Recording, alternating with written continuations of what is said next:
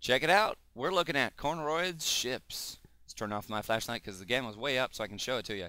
So I've made 3 fighters and then 1 surprise ship, and I'll show you the surprise ship in a second here. Let's clear out my hotbar down here so you can only see the good stuff. Oh yeah, I've been playing this one for a while. Lance Cannon. Oh yeah, I'll show you that in the Let's Play. Alright, so I got my radium goodies because I've been mining out this ridiculous rock massive thing. Anyways, so on to the ships. We'll start with the least practical, but in my opinion, the coolest looking one. This one. I like to call it the Stingray. There's the front of it right here. You can see there's the window. This is meant to be a 2-person ship.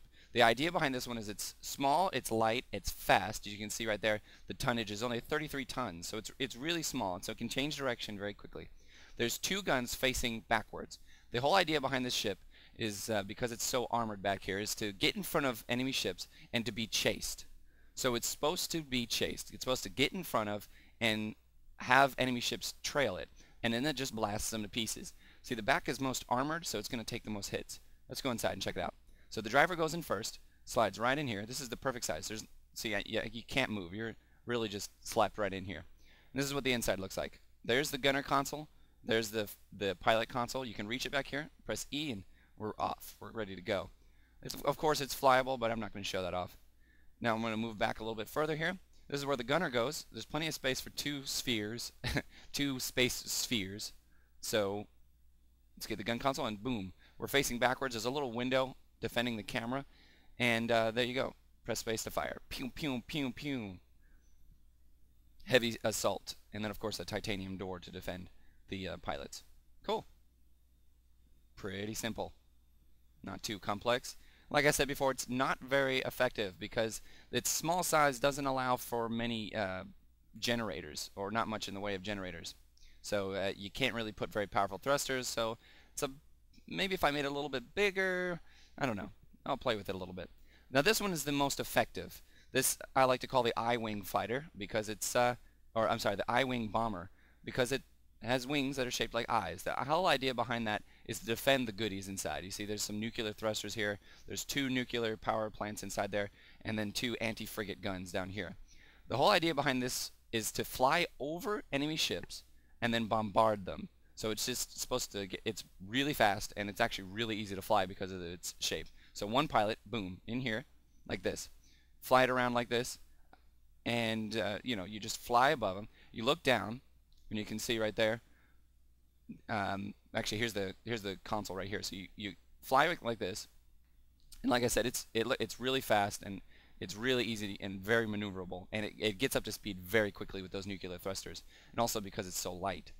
And then you switch to the gun, and boom, you got these big cannons, and you just blast away. So you just strafe over an enemy ship, just pounding them with these blasters. And again, really light, 47 TN, nice. And again, maneuverable, pretty well armored, light, cheap, all that. Now, here's the most effective fighter. It's also the cheapest.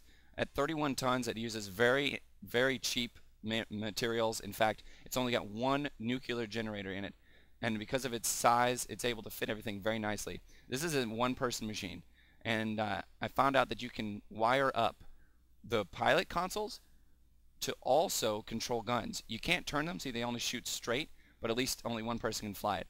And again, also very maneuverable. Its light size, and because of the positions of the thrusters, you can pilot it pretty easily. I don't know what to call this. It looks kind of like a key, so we'll call it the key ship. Okay, armored wing to protect the wires going down it. So it's essentially 2 thrusters there, and then 1 underneath that block there, facing up and down. You see that? So it causes the wing to it flies kind of like a leaf. It's actually very easy to fly, surprisingly.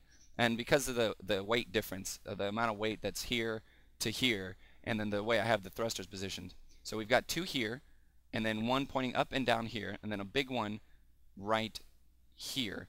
This one, and so when I have it wired up so I can control this one and this one independently, so that it can fly through space straight if it wants to. Then I have these 3 thrusters to assist with turning to the left. Oh, I gave away a little bit of my sneak peek there. and so you can turn left and right very easily. So it's pretty well balanced. Then of course 2 heavy assault guns. Alright, not too bad. I think this is my favorite. I put a lot of time designing this one. It looks cool, it's really small, and it's really cheap. And they could stack on each other very easily. So if you build a giant carrier frigate, you can put these guys in there and launch them out and just fight. And it gets up to speed really fast. And because of its odd shape and low profile, it's hard to hit.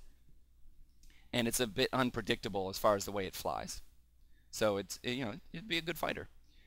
Alright, last but not least, the last one. For all you Halo fans out there, this should look very familiar. It is the Spirit. Well, kinda. As best you can through Corneroids. I've wired it up to, instead of making it look the most like the Spirit, I wanted to make it actually functional. So I wired it up. I just put some cheap thrusters on it. What I'm going to do is replace these with some nuclear ones so that it actually is a lot more flyable. At the point right now, it's a little bit on the slow side, so you know I'll fly around it and show it off. You got the scorpion tail. You've got you know, thrusters back here. You've got the carriers, and you've got the central area where you're supposed to carry tanks and whatnot. Well, in this case, it's just carrying my crafting stuff. So the troops go in the sidearms right here, and these doors, of course, are functional.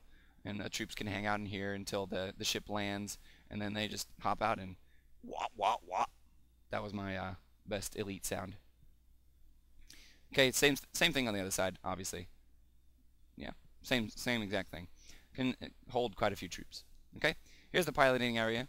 Go right in here. We got a big old nuclear generator. I've already prepared this. Tons of surplus because, like I said, I'm going to put on some nuclear thrusters. Here's the gun down here.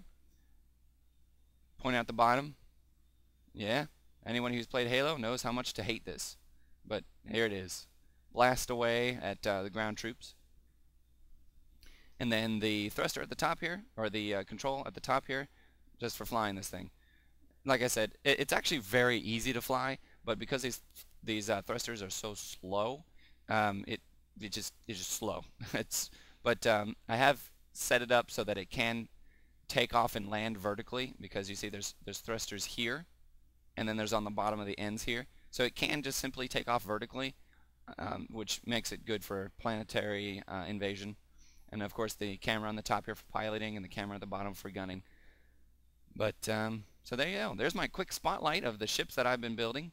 These I just made in one afternoon, just to show you off what some of the ideas I've been working on. And so yeah, leave a comment with your suggestions and your ideas. I'll make another spotlight later on, maybe with some more fighter ships, maybe with a carrier. I don't know. We'll see. Thanks for joining me. Check it out. We're building spaceships in Corneroids. See ya next time.